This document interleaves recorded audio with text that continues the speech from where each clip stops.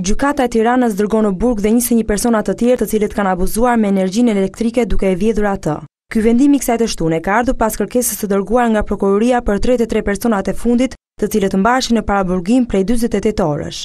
Edhe pse organi i akuzës ka kërkuar burgim për të 33 shtetasit të cilët kanë vjedhur energjinë për biznesin e tyre, gjykata e Tiranës ka burgosur vetëm 21 prej tyre, ndërsa 6 janë lënë në gjendje arrest shtëpie dhe 6 të tjerë janë me detyrim paraqitje. Ndërkohë, OSH-ja dhe Policia e Shtetit kanë vijuar aksionin për identifikimin e abuzuesve me energjinë elektrike.